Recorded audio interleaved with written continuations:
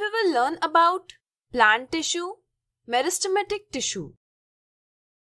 All living beings are made up of cells.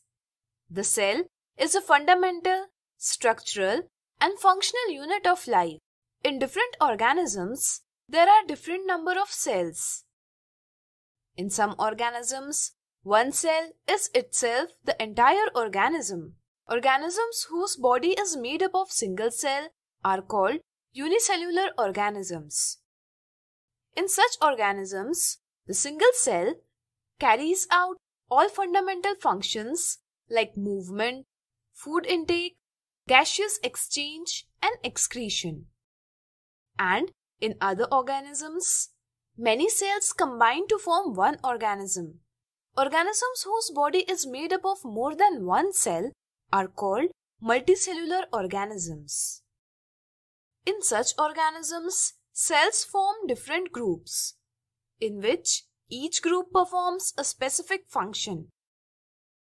For example, in plants, the cells of conducting vessels transport food and water from one place to the other. In the same way, in humans, the muscle cells contract and relax.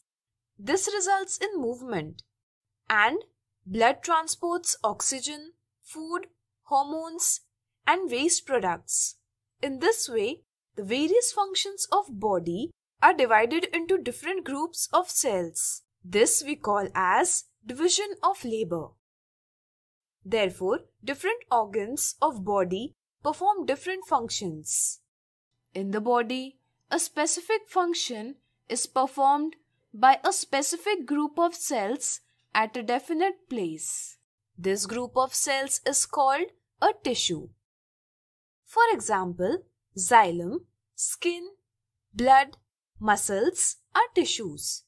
All the cells of tissue have the same shape and together perform one function. Due to special organization of cells and the division of labor, all body functions are performed with high efficiency. We know that plants cannot move from one place to other and they stand upright in one place. Therefore, in plants, supportive tissues are present in large amount, which provides them with structural strength. Now, since dead cells can provide structural strengths, just like living cells, and dead cells require less maintenance. Therefore, the supportive tissues are made up of dead cells. In contrast, animals can move from one place to other. That's why animals consume more energy as compared to plants. Due to this, most of the tissues of animals are living. Talking about plant tissues, some plant tissues keep dividing throughout their life, so their growth is limited in some areas. Whereas cell growth in animals is more uniform. Therefore, plants and animals have different types of tissues. Now, let us understand plant tissue, meristem in detail. On the basis of division capacity of plant tissues are classified into meristematic tissue and permanent tissue. The tissues of plants whose cells are actively dividing throughout their life are called dividing tissue, also called meristematic tissue. In plants, meristematic tissues are found in certain specific areas. Due to this, plant growth takes place only in certain specific areas. The function of meristematic tissue is to grow plants. On the basis of the area where meristematic tissue is present in plants, meristematic tissue is classified into apical meristem, lateral meristem, and intercalary meristem.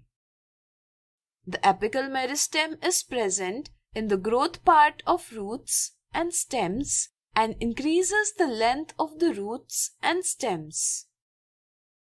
Similarly, the lateral meristem increases the circumference of the stem and root, and lateral meristem is also called cambium. The intercalary meristem is present in the leaf base and near the internodes of the stem, which increases the length of stem and leaves. The cells of meristematic tissue divide, that's why they are highly active. They have dense cytoplasm, clear nucleus, and have thin cell wall. Cells of meristematic tissue do not need to store nutrients. That's why they do not have vacuole. The new cells formed from meristem are initially similar to the meristem, but as they grow and mature, their properties gradually change and they divide as components of other tissues and works with other tissues. So today we have learned about plant tissue, meristematic tissue.